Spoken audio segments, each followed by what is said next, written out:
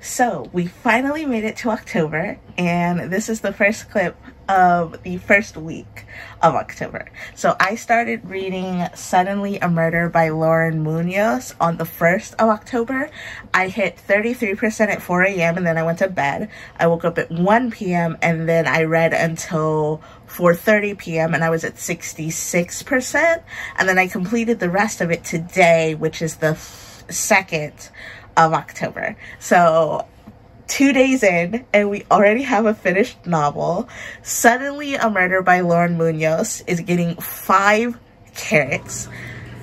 Everything was amazing, but the best part about it, the thing that I enjoyed the most, has to be the depth of characters. Like, this book is under 350 pages, and she made me care about every single character she introduced. I wanted to know more about everybody. I wanted to know what your motivations were. I wanted to know why you were there. I wanted to know why you cared.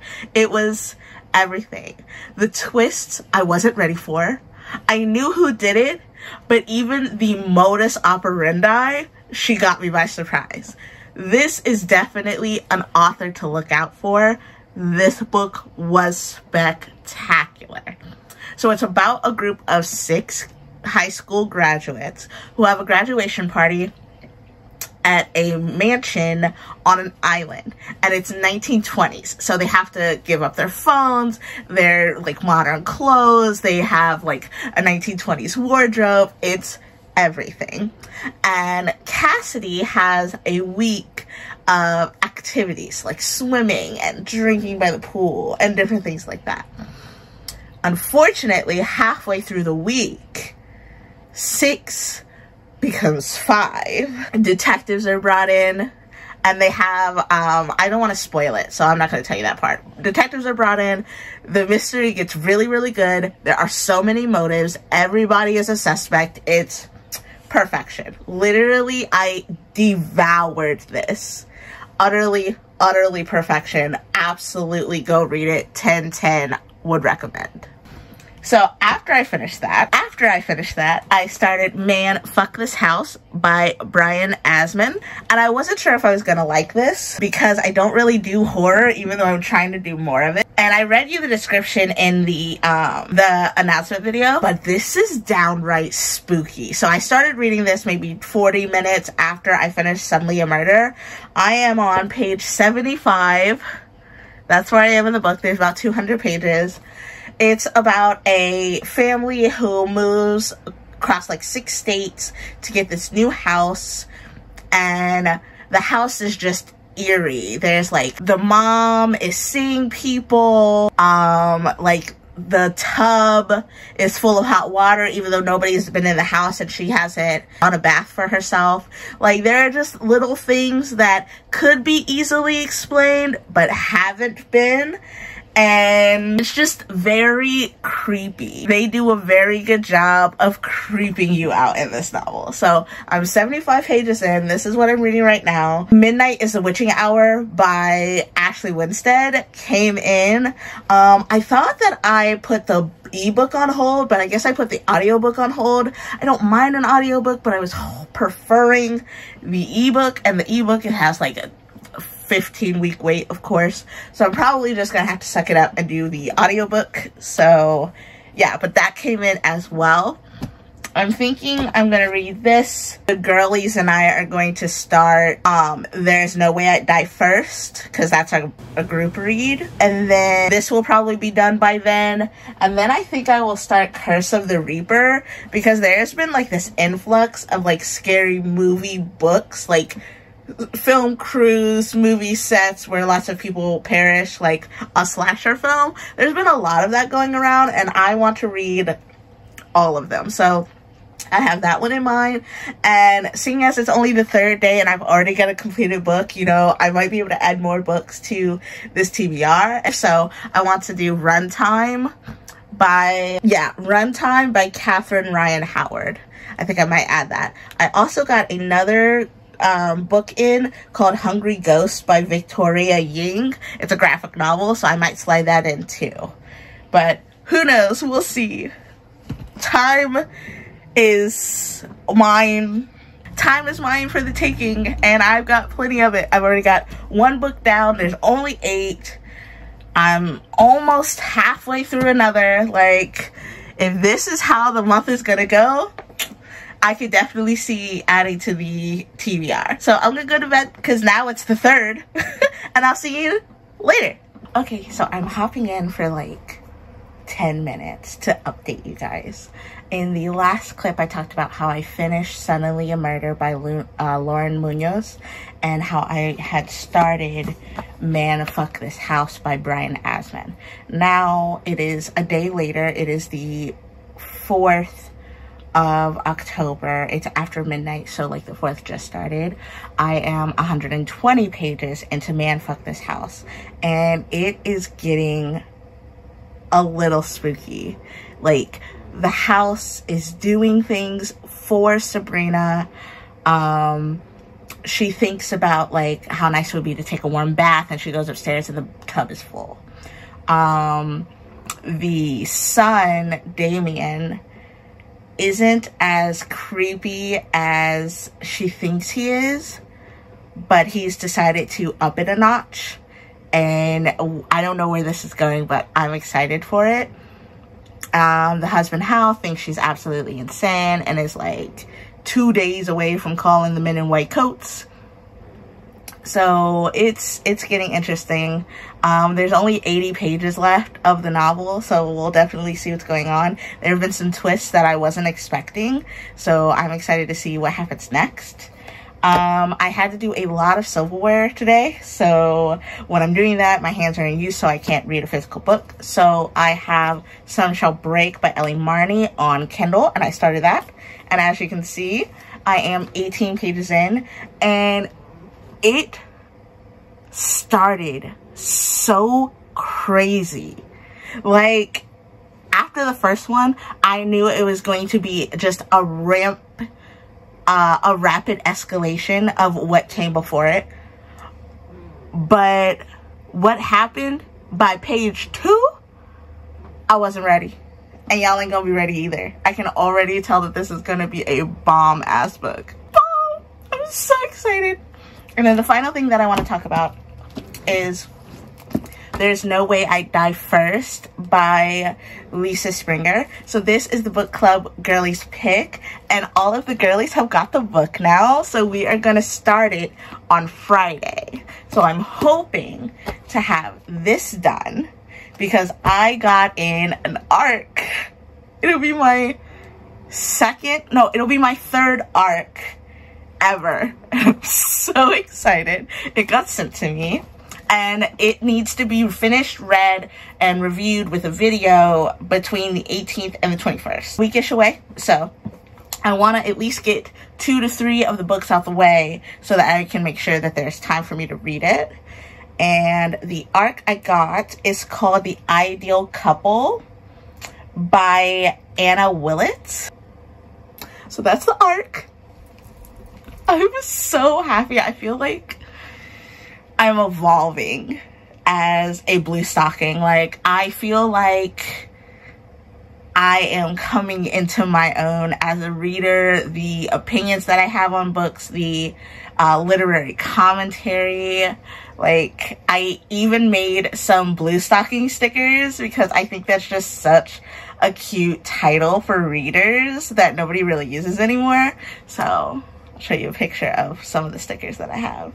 But yeah, and I designed 4 stickers today, so they'll be going up soon.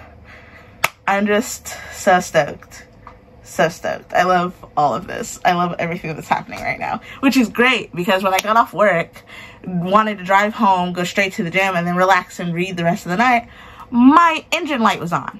So, like, why do you do this to me? So after I got home, I still don't know why my check engine light is on. We went to the gym, worked out, I edited, and I made some stickers. And now I'm gonna read a little bit before I go to bed because it's like 3 a.m. And I'll see you soon with another update. Bye. Ooh, cricket. Okay. Hey, it's the 5th of October, and I have finished not 1, but 2 books. So let's get into it. So the first thing that I finished was Hungry Ghost by Victoria Ying. And this is about a girl with a eating disorder that she develops because her mom is super concerned with her getting good grades and her staying thin to the point to where it's unhealthy. And she has to decide what's healthy for herself and what like makes her happy, even if that means not being thin. It was rough. A lot of it's very sad. And as a bigger girl, like, this hurt to read. So I gave it 3.5 carats. I enjoyed it, but I feel like there wasn't enough come around from the trauma and climax. I feel like it climbed, and then it just kind of like ended. All of the like drama, everything that got like pushed to the breaking point was just kind of forgotten instead of being like properly taken care of. So 3.5 carats. I really liked the art. It was very pretty, very sad topic, enjoyable-ish to read. And the second thing I finished is Man Fuck This House by Brian Asman. Now, Man Fuck This House by Brian Asman, I gave 5 carats. This is a 10/10, would recommend. I need you to read this expeditiously. I literally just took this off the shelf of Boy Wonder's room because I told him he needed to read it as soon as I got home. You're not ready for the twists. You're not ready for the death count. You're not ready for what the house can actually do. You're not ready for any of it. I promise you. 5 carats, top notch. If all horror is like this, sign me up. I'm so ready. It was so good. Now, let's move into the things that I'm currently reading. So I'm currently reading Some Shall Break by Ellie Marney. And I am 18 pages into this. I am currently reading Runtime by Catherine Ryan Howard. Now, this is not on the Halloween TBR, but the girls don't want to start There's No Way I'd Die First until Friday. So, since I finished one of my books and the other ones are a touch thicker, and one of the books, If We Were Villains by ML Rio. I don't know what just fell out of it. I don't know. Bree doesn't want to start this until way later in the month, so I needed books to read. Because without this, there's only 2 books, You're Not Supposed to Die Tonight and Curse of the Reaper, and I didn't have those on me when I finished the other 2 books. So, I started Runtime, and this is about an Irish actress who is trying to get back into acting, but something happened, and she's escaped to LA, and she gets pulled back to Ireland to do this movie called Final Draft, and some spooky bad mystery shit goes down. I started this today when I got home.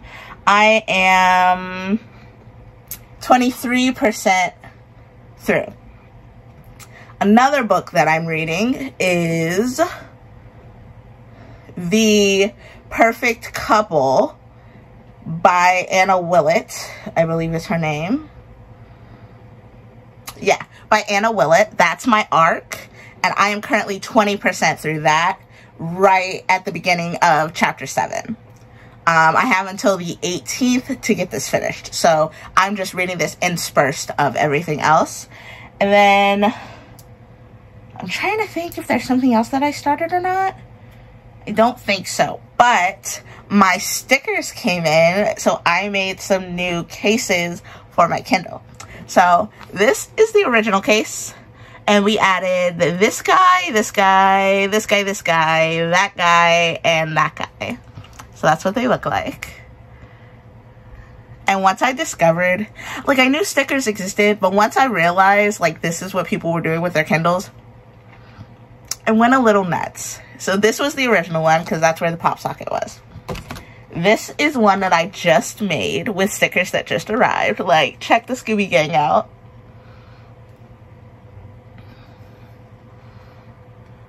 It's so cute. And then this is the one that's on my Kindle right now, currently.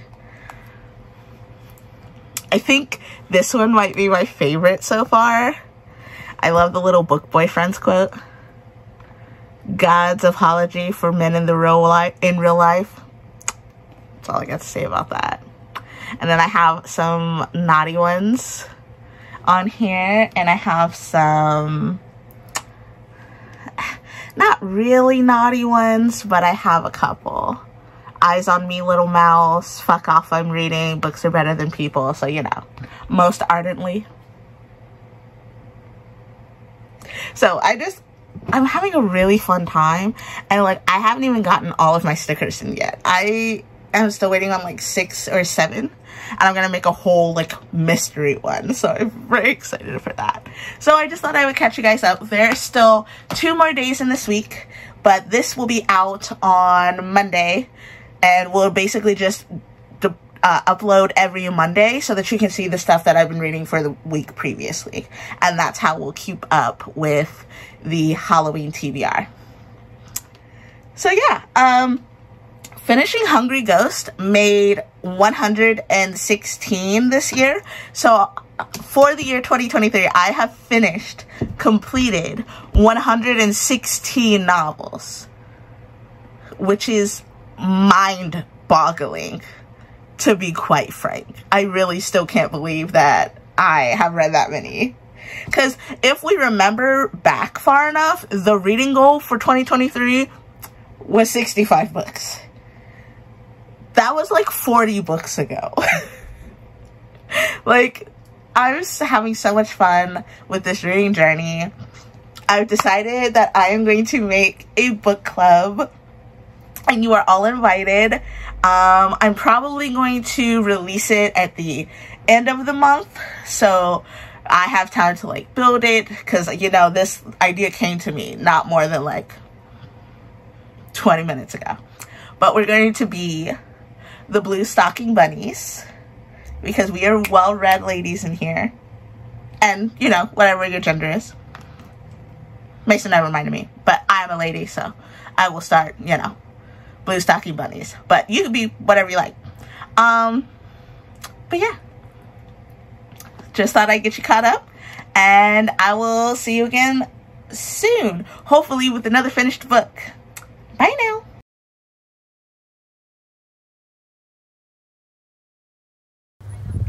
There we are. Stone Cold Stunners. Her out. Okay, you're... Yeah.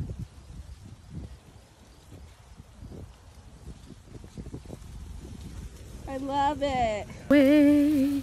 Scratch for me. Rah, rah. Okay, so today is the 8th of October, and it was the last day of the Cincinnati book crawl. So me and Boy Wonder went on the book crawl. We hit 5 different bookstores. I bought some books. I took some video footage, and I'm just gonna like piece that together because that'll be the perfect ending to our first weekly vlog.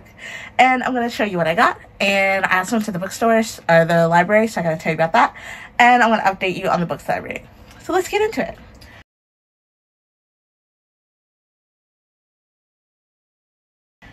So this bag right here is from the book crawl. I went to The Book Matters, legit the prettiest bookstore I've ever been in. It is the most aesthetically pleasing. It is the most vibes are groovy bookstore I've ever been in. It was glorious.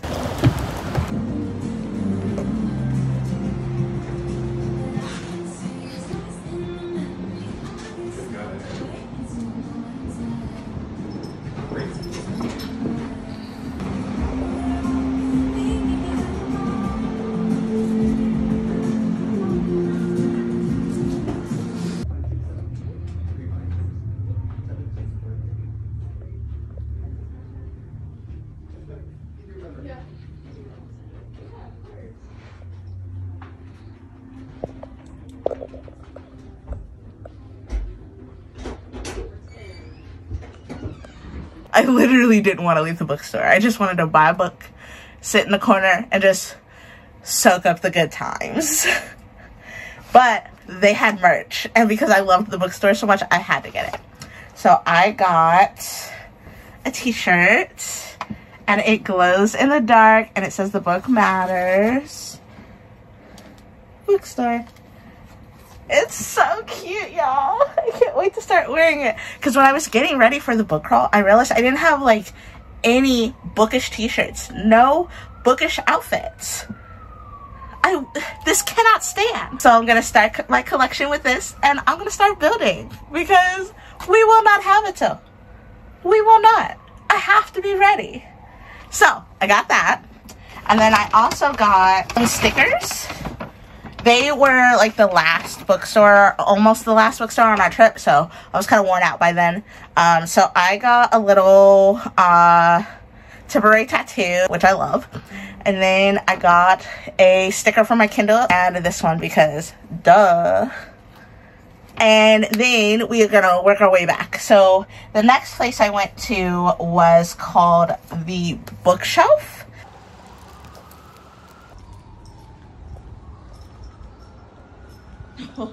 Where the wild things are. Yep. Cute. That's a good sign. It was so nice, but so cramped, and it was so busy.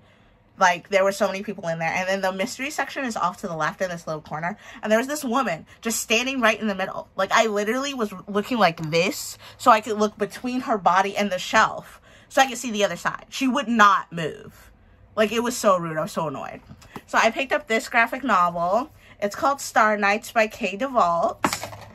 And it says that Tad is a simple frog who wants to become a legendary Star Knight. Determined to out-hop his mud-dweller fate, Tad finds himself on a magical journey with a surprise group of adventurers, including the Star King. It's a race against time as Tad searches for a way to take the Star King to the moon so that he can bring peace to the forest and prove that anyone can be a hero, even a frog. Like, can you guys... Broham, what? Like, why are you so adorable? Absolutely must read. I literally knew I could not leave without that book. And it was like the third or fourth book that I saw. Then we're going to go back a little bit further to the Friends of the Public Library. Now,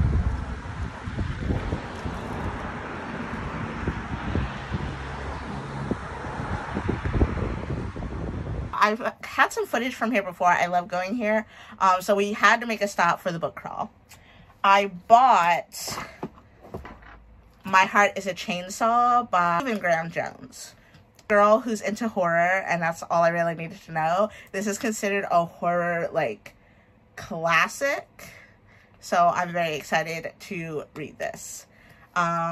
It's actually funny because I've been wanting to read it for a while and wound up picking it up from my local library because it's in the library pile over there. But now I own it for like $3. So why not? And then when I was checking out, I got myself stamped. I got a little 25% off coupon for the next time that I come, which is amazing.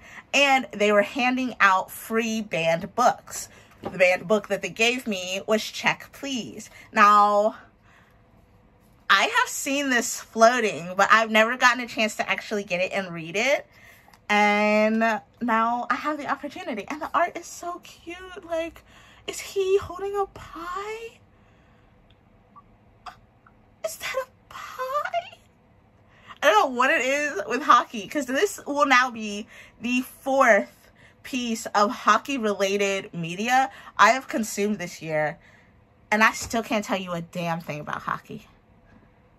I can't tell you a damn thing, but I think that I might be growing to be a semi-interested sports person. I don't know, but I love it. I'm so excited to find out what this has in store. Then, going all the way back to the beginning, we went to the Book Depot. That was the first stop we did.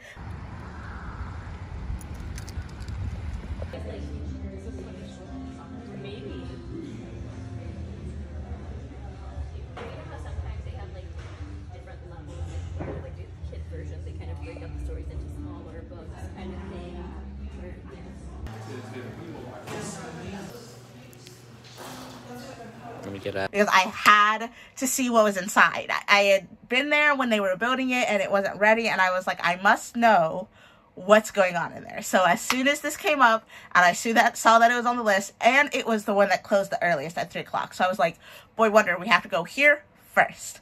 As soon as I walk in, the vibes immaculate. There is a bookshelf right here on your left, and it is full of Persephone books. Book Bus Depot is the only place in the United States to get Persephone books, which is a publishing company's imprint. They publish forgotten fiction and nonfiction from female writers. Now, while the books were adorable, I couldn't find anything that I would be interested in enough in reading to actually purchase. And I didn't see any writers of color, which was kind of annoying to me. And like they're out of London, they're British, and Boy Wonder was like, well, maybe they just don't have anyone. But like, that can't be. You spent your entire timeline colonizing people. You mean to tell me you boated all the way over there for them spices and you don't use it? You colonized all these people and you didn't take none of their art? None of their stories? Come on now. Even the time frame for the books, I think they said it was like 18th century or something. Like, I'm not buying it, man. Even back then there were Moors. I'm not buying it. If your feminism is not intersectional, I don't want it. I don't want it. Any rant over. Let's talk about the books that I got. I found this on the used bookshelf. It's called Missing. It's an R.L. Stine. It's a Fear Street novel. And the back says, what would you do if your parents didn't come home? Didn't call, left no note. At first, Mark and Kara Burrows aren't terribly alarmed. Their parents have stayed out late before. But then other things start to go wrong. Mark's girlfriend Gina breaks up with him and suddenly disappears. The police don't seem at all interested in finding Mark and Kara's parents. And their mysterious cousin who boards with them seems to be spying on their every move. When murder strikes, Mark and Kara learn their terror is only beginning. Someone wants them to disappear. But why? The answer lies deep in the Fear Street woods. But will they live long enough to find it? So, of course, I had to pick that up. And then the last book I got is called Lady Cop Makes Trouble by Amy Stewart.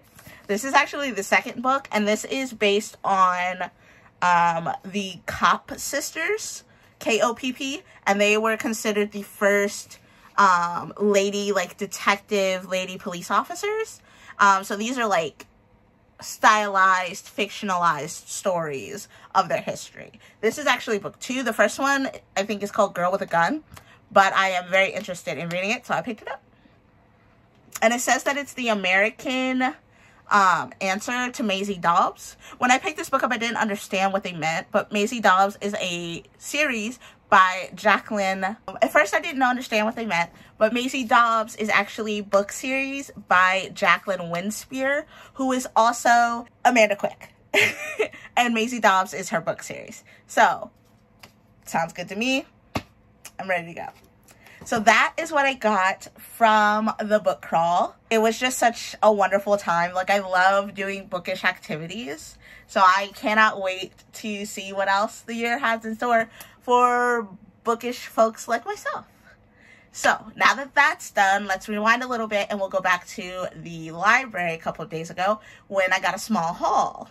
Now, I picked these up right after I decided that I was going to, or right before I decided that I was going to do a TBR for October. So I have not touched them. I have not read them. They are literally still in the bag. Did really good. I only got a couple, and most of them are graphic novels. These are what I got. So let's go through them. So I picked up My Heart is a Chainsaw. Now, this is the library copy, okay? And this is my copy. Can you tell the difference? Thankfully, it has this orange ink everywhere. So, it's not like inside. But, yeah, is the different book in the room with us, because it would have been a wrap. I literally have to look at it to make sure I'm putting my book back. Then I got Knight and Dana. by Anya Davidson. And Dana fights boredom in her Florida beach town, creating special effects makeup. But when a messy prank with her best friend gets the wrong kind of attention, the girls have a choice: find a new creative outlet or leave high school without graduating. So I'm very excited about that. I love graphic coming of age novels. Those are like my favorite things to read. The next thing I picked up was called The Pirate and the Porcelain Girl, and I love that art. It's by Emily Reisbeck and N.J. Barna, and it's lettered by Lucas Gattoni. And the back says that Fair Brickminder's prayer to win back the love of her life was successful, and the gods answered her by turning her skin into delicate and breakable porcelain. Not exactly the solution she was looking for. Meanwhile, Brigantine de la Girona, a disgraced orc pirate captain, has her own problems. Sapphic! We love to see it. Banished from her home with no money, Brig is left to figure out how to make ends meet with only the support of her crew. So when a desperate Farah enlists Brig to sail her across the Great Sea for a very handsome fee, Brig is more than happy to strike a deal. That's all I need to know. So we have Sapphic, we have adventures, we have an orc pirate, and a lady orc pirate, and a porcelain woman. Sounds great. The next graphic novel I picked up is called The Hazards of Love by Stan Stanley, and this is book 1, Bright World. And then this says that, collected and in color for the first time, The Hazards of Love follow a queer non-binary teen from Queens who's dragged into a mysterious, fantastical place. Can they hustle their way back home? Don't need much more there. And then the last thing that I picked up is called Firebird by Soon Mi. Looks like this. And the back says, Carolyn Kim is feeling the weight of sophomore year when she starts tutoring infamous senior Kimberly Park Ocampo, a charismatic lesbian friend to rich kids and punks alike. Caroline is flustered but intrigued. Their friendship kindles, and before they know it, the two are sneaking out for late night drives, bonding beneath the stars over music dreams and a shared desire of getting away from it all. That's all I need to know, but this boy is thick. I'm so excited. I might still read these if I have enough time, because we are about to hit week 2. I'm only 2 chapters into There's No Way I'd Die First by Lisa Springer, and I haven't started any of my other books except The Arc, The Ideal Couple by Anna Willett. I'm chapter 10 now, I think, and I'm a little bit into Some Shall Break by Ellie Marney. I think I'm 18% through that. I think I'm gonna read those 3. I'm hoping to finish Ideal Couple soon, within like the middle of next week, so that I can start on You're Not Supposed to Die Tonight by Kaylin. Yeah, hoping to start You're Not Supposed to Die Tonight by Kaylin Bayron, so that I can finish it, because it's rather short. So I want to try and finish it by the end of next weekend, because Sunday, Bree and I are starting If We Were Villains. So we're starting If We Were Villains. So I need to like start making progress in these books. So you're going to be seeing me a lot more often. But I just had to come up, update you, catch you up on the weekend. And I will see you guys next time. Don't forget to like and subscribe. Hop out.